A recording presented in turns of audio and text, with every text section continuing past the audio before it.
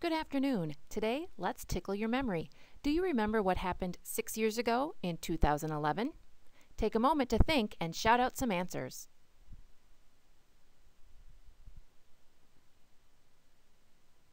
Did anyone get any of these answers?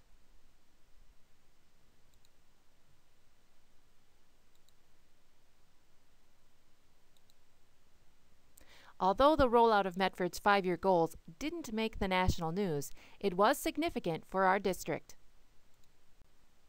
Our goals for the past 5 years have been to have essential outcomes and common assessments for all subjects and grades, to create a systematic RTI process for all students that included interventions and accelerations, and to include writing and vocabulary instruction and practice for students.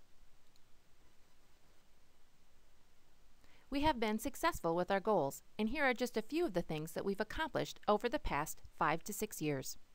In the area of essential outcomes and common assessments, each subject, course, and grade level has a curriculum map that includes essential outcomes, topics, and skills. If courses or subjects have more than one teacher, these teams have created common assessments in order to track student data. In the area of RTI, we've grown exponentially. 6 years ago, we had interventions at the elementary, and now we have a systematic RTI process at all levels, where teams meet to discuss students' needs for the purpose of giving options for them to be successful. In addition to intervention options, our schools have also provided additional options for students to accelerate with increased numbers of AP courses, honors courses, RPM workshops at the high school, high-interest classes and STEM courses at the middle school, and makerspaces and genius hours at the elementary school, and of course, the start of personalized and blended learning at all levels. In the area of writing and vocabulary, we have had numerous speakers and workshops, which included Rick Duvall. And now, 6 years later, all of our students in grades 4 through 12 learn Greek and Latin roots. And teaching vocabulary isn't just for reading class anymore. And there is a common writing format in grades 6 through 12 called Melcon that is used in a number of subjects, not just English. Way to go! These are just a few of the accomplishments that we've done over the last 5 to 6 years. Here's a virtual high five for all of you. So what's next? Last fall, the district surveyed community members, including staff, to find out their needs. One of the themes that arose was teaching kids to be more responsible. As a result, one of the goals found in the district's strategic plan is to move toward more personalization in our classrooms.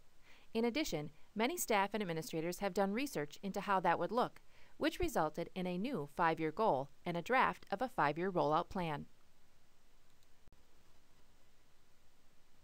So here it is, drum roll please, your next 5-year goal.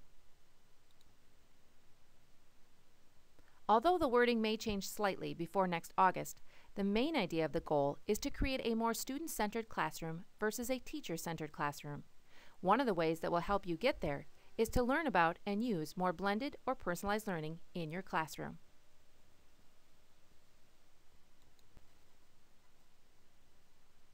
Your PLC point person has already reviewed and helped edit the 5-year plan.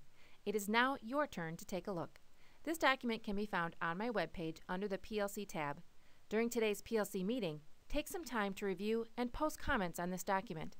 This document is for you, so if you don't understand it or it doesn't seem doable, now's your chance to give suggestions. Make sure you pay close attention to the objectives of each year, what you will need to be able to do and understand.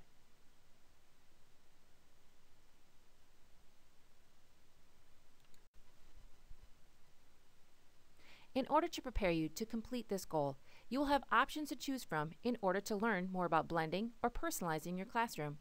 One of those options will be offered this summer. So if you like that option the best, make sure you sign up for it when you receive the Summer Professional Development Sign-Up. Now, on to today's schedule. Your PLC point person should have given you 2 documents, the Spring Educator Effectiveness Punch Card with the SLO and PPG deadlines, and the end-of-year checklist, which will help you check off all the tasks you need to complete before you leave for the summer. These documents are also found on my webpage with active links. Due to the end-of-the-year tasks, there will not be seminars today or in May. And as a reminder, today's day concludes at 3:45. And here are a few things to look forward to. You will receive an email from me before the end of April with a summer professional development calendar with links to sign up and an end-of-the-year survey. And coming up next fall, we've secured another fantastic national speaker. On the second day of in-service, everyone will hear from Todd Whitaker, the author of What Great Teachers Do Differently. Until then, work hard and learn lots.